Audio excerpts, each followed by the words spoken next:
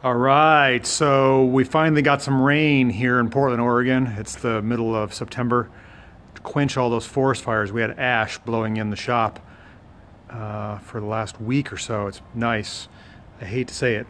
It's dropped 10 degrees, 12 degrees, and rain. I don't usually look forward to the rain, but this time I do.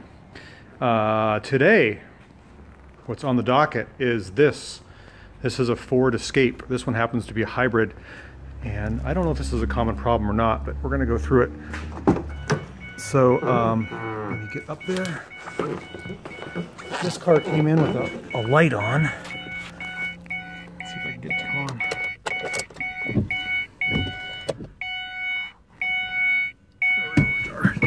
Service brake system. So the service brake system light is on, and the ABS, the yellow light over there, is on. So what I did is I put up on the lift and I pulled some of the wheels off. And let's go down and look. I think we're gonna figure this out pretty easily. Oh, I gotta jump down. So this car has 4-wheel anti-lock brakes. It has 2 reluctors, one on each of the front wheels and then one for the rear axle. But what usually happens, oh, look at that. Some smart mechanic has already got the wheel off and has a light shining right here. So the way this works, this is your ABS sensor. This little sensor guy right here with the wire that kind of runs up. And just behind it you have got what's called a tone ring, which is this piece right here. And if you can see, it's broken. This car has got some rust. I don't know if you can see that or not. The rotor has accumulated some rust, so it's been in an assault climate for a while. And this tone ring, right there, see that? It's split right in the middle there. So we've got 3 options. We can replace the drive axle that comes with the new tone ring, we can replace the tone ring, or I can simply try to fix this. And what I'll do is clean this area up, get rid of the rust, pinch that together with a pair of vice grips and weld it back on. I'm going to try to weld it and see if that works. If not, I'll put a new axle in it. See how it's sprung? Now what happens is the tone ring, hi Stella, hi, right in the middle of the video here. It can't read the wheel speed. Can you get out of the way? Can you get out of the way? It can't read the wheel speed, and so it triggers the lights in the front there. I gotta get up because the dog is trying to lick my face. Hey, stop. So, these are really good rigs. You see them all over the place, but I guess that might be a common problem. I'm not sure. This is the first time I've encountered a tone ring breaking. It's very simple, I guess, in theory, to fix. Maybe you could JB weld it, I don't know. But the best fix is probably to replace the axle so you get a brand new tone ring.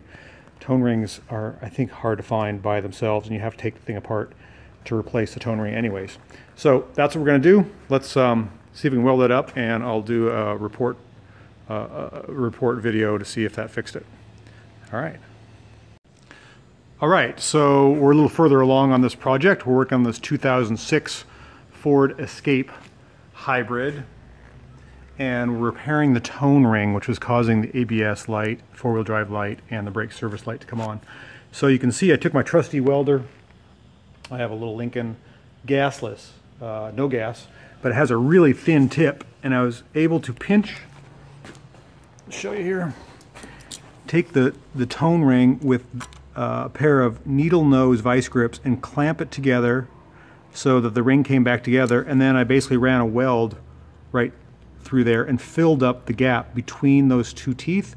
And then I took a grinder with a thin blade like this, real thin cutter blade, and I just got in there and I recut the groove. You can see I nicked the hub there. Shouldn't do any damage, but I didn't want to cut the boot.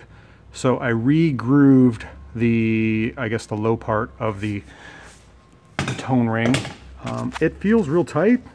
This was a really rusty area. I had a hard time getting a ground on the welder, so I took a 3M pad, cleaned up around there, took a wire brush and then a brass brush and tried to get it as clean as possible. You have to have clean metal to make a good weld.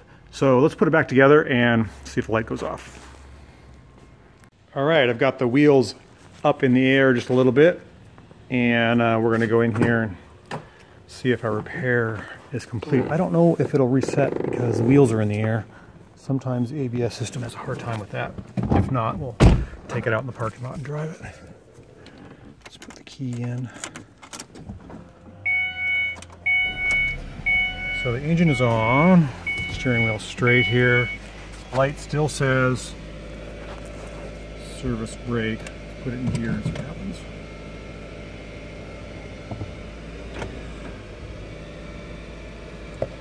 Okay, we're going.